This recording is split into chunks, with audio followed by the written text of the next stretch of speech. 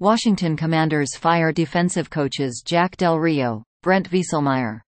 New Washington Commanders owner Josh Harris issued a statement to fans Friday, sharing his unwavering stance on turning the franchise into a team that can compete with the NFL's best.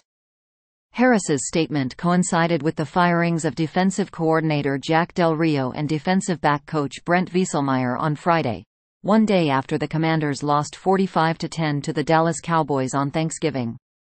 The Commanders have seen quarterback Sam Howell become the NFL's leading passer, but their offense is in the middle of the pack, ranked 12th with 343.8 yards and 20th with 20.5 points per game. As Coach Rivera and I discussed, all of our energy for the remainder of the season will be focused on playing better, more consistent football and developing our players while intently evaluating the areas in which we need to improve this offseason. The Commanders' defense is easily one of the worst in the NFL, allowing opponents to score an average of 29.2 points per game, highest in the NFL, with 377.7 yards, fourth worst, this season.